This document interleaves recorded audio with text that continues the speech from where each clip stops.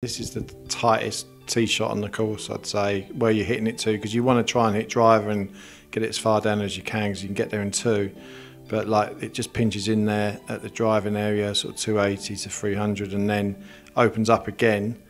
Then the second shot isn't easy either. There's a big tree about 80 yards short, 70, 80 yards short on the left.